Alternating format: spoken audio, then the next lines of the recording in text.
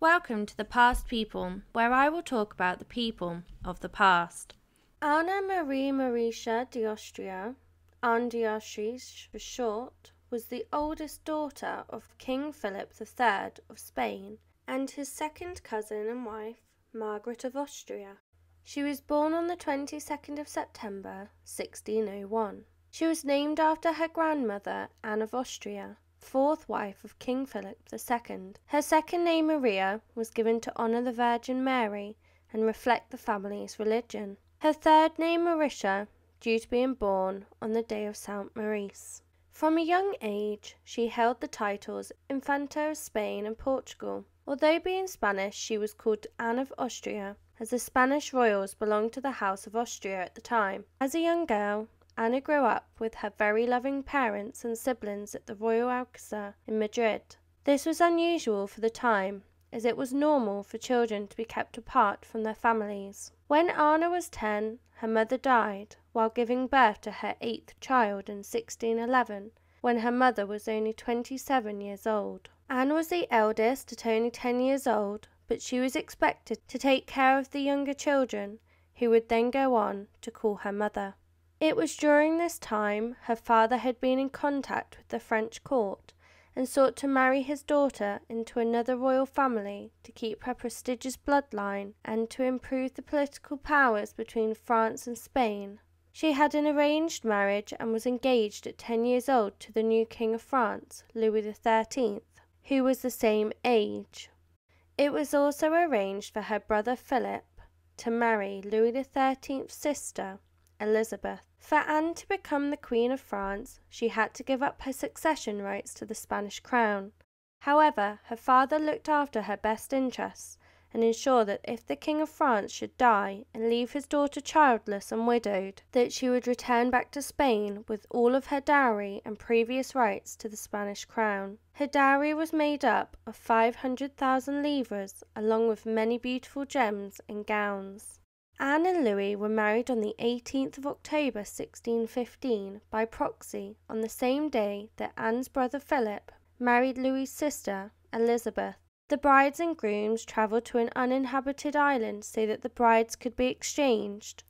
Anne became Queen of France, and Elizabeth would become the future Queen of Spain. This would become a new tradition, and Louis XIV also met his bride, Marie-Therese, on this island, as well as Charles II of Spain with Marie-Louise, and again with Louis XV with Marie-Anne Victoire. Anne and Louis married in person on the 15th of December the same year at 14 years old. It was on this night that the King's regent, his mother, would encourage the pair to consummate their marriage in front of her, despite being so young and having little idea on what to do. This left Louis and Anne reeling, and it took another 4 years before they would attempt the deed again. Louis would only visit his wife in the mornings and evenings, and that was it.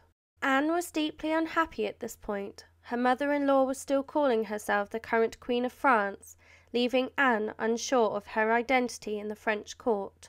Anne had a major culture shock. She continued to dress in Spanish fashion, as well as only surrounding herself with other Spanish ladies of the court, which left members of the French court reeling. Louis and Anne were expected to produce an heir but hardly knew each other, and they struggled to communicate as Anne had little interest in learning French. This caused tension between the couple, and the situation worsened and the distance between them grew further. Louis was also struggling. His mother was getting in the way of his reign, and so in retaliation he had his mother's favourite Conico assassinated. It was during this time he turned to his new wife for reassurance and to establish himself fully in the court.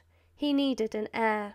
Duke de Lens came along and encouraged Anne to spend more time with French ladies to learn the language. He encouraged her to change her wardrobe and start to take on the French customs. His efforts worked, and the pair were getting to know each other in and outside of the bedroom. When they were 18, they shared a bed again, and Louis became increasingly affectionate towards Anne. Anne became pregnant but lost the child, so they tried again, and on the 14th of March, 1622, the Queen complained of stomach pain and she lost the child again after enjoying herself on the Louvre with friends. Louis was furious and blamed her for their loss, resulting in the breakdown of their relationship yet again. The Duke then died, resulting in the relationship taking a further dive as there was no one invested in keeping the pair civil with each other.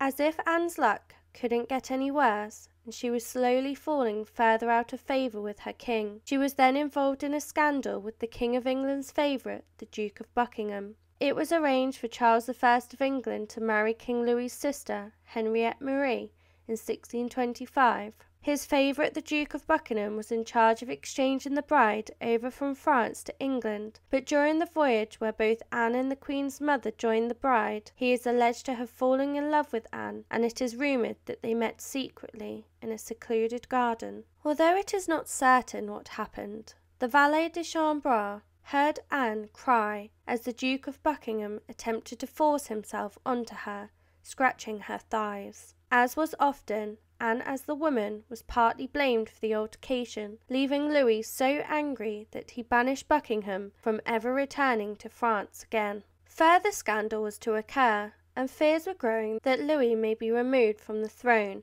as he had no heir after 10 years of marriage. This is when it is alleged that Anne and his mother had plotted against her own son, the king, to arrange Anne to be married to his brother Gaston, who would take the crown of France if Louis were not to have any children. Letters were found on Madame du Farges, who had fled from France to Brussels after she was used to spy on Anne. Anne denied being involved, but Louis was still furious. In 1635, 20 years after they wed at the age of 14, there was still no heir in sight. The marriage had been arranged to improve the relationship between France and Spain, and this was wavering thin.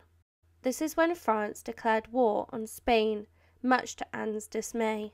The Queen of France remained in close contact with her family in Spain and attempted to send secret letters to her brother, Philip, as well as the Spanish ambassador, and it seemed that she was in support of Spain over France. This is when the cardinal grew suspicious and demanded that her letters be read before being sent, completely invading her privacy. Louis banned her from a few of her favourite parts of her life, such as visiting convents without permission, as well as never being allowed on her own. Her entire household was replaced with people loyal to the king and the cardinal, meaning she was continuously supervised and spied on, reporting on her every move. The relationship between the king and queen had never been so bad. There was very little hope left for an heir, and it seemed to be beyond repair. However, during a storm, Louis was forced to cancel his trip and stay at the same residence as the Queen. There were no beds fit for a king, except that of the Queen's, and so it was during this time that the Queen conceived and the pregnancy went well. On the 5th of September 1638, the Queen gave birth to a son who was to become the future King Louis XIV. Again, 2 years later, in 1640, she would have another boy, Philippe. Although Louis was overjoyed that he now had 2 heirs to the throne, he never fully trusted Anne again, and so when he died in 1643, leaving Anne widowed, he put a regency council in his will to limit her powers over the running of the kingdom. This was overturned quickly, and within days her son overturned the decision to ensure his mother ruled France as regent alongside the newly appointed Prime Minister, Cardinal Mazarin. The Queen was undermined once again, just like she was by her mother-in-law, as a young woman, as members of the court saw her incapable of being up to the role. Some of them plotted against her, made rumours, or just disagreed with her politics. Her life would again be far from peace when a series of civil wars in France broke out between 1648 and 1653. She fled from Paris several times, taking her 2 little boys with her, travelling from one place to another in a bid to avoid capture and imprisonment. When Louis XIV, her son, was old enough, Anne stepped down from regency and only gave him guidance on religion and his behaviour. Louis XIV had his marriage arranged with Anne's niece, Marie-Therese, and France gained a new queen in 1660. Anne would step down from politics altogether when the Prime Minister, Mazarin, died. She retired to the convent, which she founded 40 years earlier. Anne had always been lucky with good health, but in 1663 she became desperately ill with breast cancer. She had a tumour in her left breast, and it grew rapidly, leaving the doctors helpless for a cure. The doctors used a few methods to rid her of her illness, but cancer was not understood at the time. They tried bloodletting, which is where the blood is drained from the patient in the hope to remove the illness from the body. This did not work, but it left her even more weak than before. After this, they decided to remove her breast, but rather than do it in one go, which would certainly result in infection and death, they decided to remove her breast, bit by bit, over several weeks. This left the Queen Mother in agony with inflammation. The doctor's next move was to put hemlock, a poisonous plant, into her body to stop her body from growing the tumour. When this didn't work, they concluded that the cancer needed something to feed on rather than feeding on the person, and so it was planned to insert pork or beef into the wound so that the cancer would feed on that instead.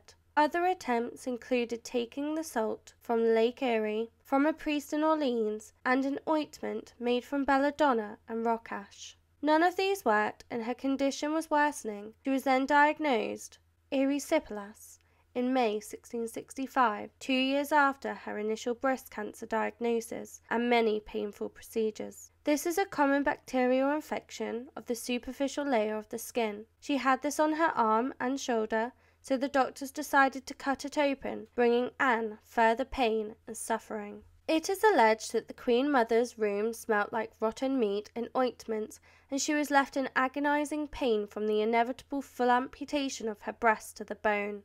Anne was moved to the Louvre and spent her time praying in the company of her sons. Her cancer had spread further to her other breast and her lungs. They did consider another amputation, but this would have been too painful, and she refused further treatment. 3 years after her initial diagnosis in 1666, it became clear that Anne would not survive much longer. Her sons were devastated, and she worsened steadily. She said her goodbyes on the 18th of January as the court was parading past her bed. Just as a monarch giving birth, their death was also a big event, and therefore her death became a public one. Anne lost consciousness after midnight and died around 5 o'clock in the morning on the 20th of January, 1666. She was buried at St. Denis, and her heart, according to her own wishes, brought to Catholic Church of the Val-de-Grâce to rest among the other 45 embalmed hearts, past kings and queens of France. Louis forever treated this day his mother died in a very special way. He retired early, and no balls, salons, or other amusements were held on the anniversary of her death. Please comment, like and subscribe if you wish for more stories, and leave your suggestions below and I will endeavour to cover them.